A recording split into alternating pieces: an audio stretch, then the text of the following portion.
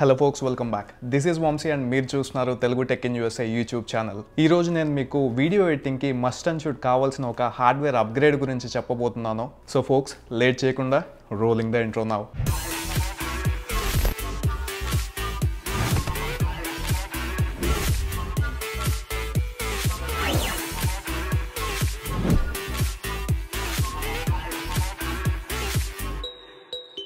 ఇది కనుక first time మీరు ఈ ఛానల్ని చూస్తున్నట్లయితే కింద ఉన్న సబ్స్క్రైబ్ బటన్ని ప్రెస్ చేసి అలాగే నోటిఫికేషన్స్ కోసం పక్కనే ఉన్న బెల్ ఐకాన్ని ప్రెస్ చేయండి. మీ సిస్టమ్ ఆర్ ల్యాప్టాప్స్ ఎంత పాతవైనా సరే మీరు ఫస్ట్ చేయాల్సిన అప్గ్రేడ్ ఎస్ఎస్డీతోనే ఫోక్స్. అది సాటా బేస్డ్ ఎస్ఎస్డీ అయినా ఓకే, ఆర్ ఎల్స్ సపోర్ట్ చేస్తే M.2 NVMe ఎస్ఎస్డీ అయినా పర్లేదు.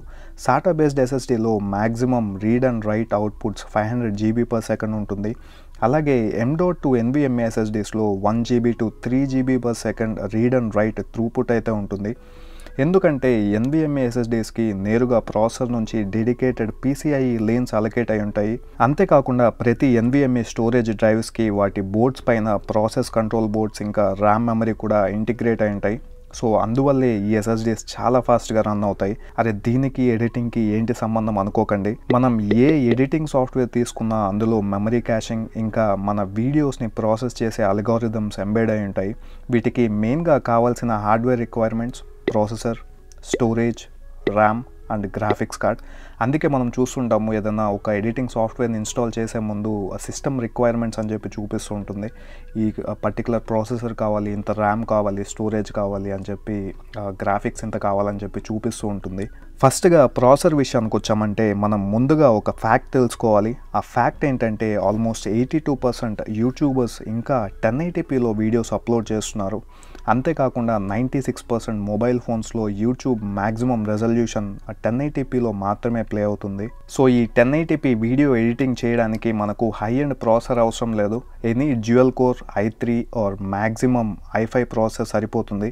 నెక్స్ట్ స్టోరేజ్ విషయానికి వచ్చామంటే మన ల్యాప్టాప్స్ ఆర్ డెస్క్టాప్ పీసీస్లో ఉన్న hard drives 160 to 200 MB/s read and right operations perform చేస్తున్నాయి. అది మన హార్డ్ డ్రైవ్ 7200 RPM అయితే మాత్రమే, లేదా 5400 RPM అయితే ఇంకా స్లోగా వర్క్ అవుతుంది. సో ఇలాంటి కేసెస్లో every editing software సైమల్టేనియస్గా 3 tasks perform చేస్తుంది. అదేంటంటే read, right and cashing.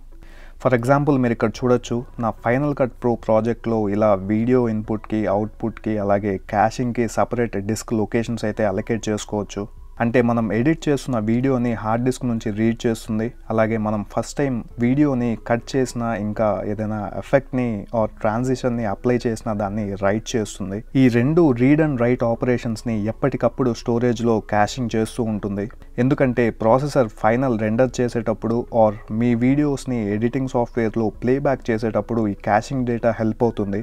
First నుంచి మీరు ఇచ్చిన ఎడిటింగ్ కమాండ్స్ పర్ఫామ్ చేయడం కన్నా ఆల్రెడీ ఎఫెక్ట్స్ అప్లై చేసిన క్యాష్ మెమరీని ప్రాసెసర్ ఈజీగా హ్యాండిల్ చేయగలుగుతుంది. ఇలాంటి టైంలోనే ఎస్ఎస్డీస్ చాలా హెల్ప్ అవుతుంది. ఎందుకంటే ఎస్ఎస్డీ స్పీడ్స్ హార్డ్ డిస్క్ కన్నా 3 times ఎక్కువ ఉంటుంది. అట్లీస్ట్ మనం వీడియో ఎడిట్ చేసేటప్పుడు యూజర్స్కి కాస్త ఫ్లూయిడ్ ఎక్స్పీరియన్స్ ఉంటుంది. మీ దగ్గర ఎక్కువ బడ్జెట్ లేకపోతే అట్లీస్ట్ 256 GB ఎస్ఎస్డీ అయినా ఎడిటింగ్ కోసం ఇన్వెస్ట్ చేయండి. మీరు డిఫరెన్స్ అయితే తప్పకుండా నోటీస్ చేస్తారు. ఇంకా ఎక్కువ ర్యామ్ అండ్ డెడికేటెడ్ గ్రాఫిక్స్ లేకపోయినా ప్రతి ప్రాసెసర్కి ఇంటర్నల్ గ్రాఫిక్స్ ఉంటుంది.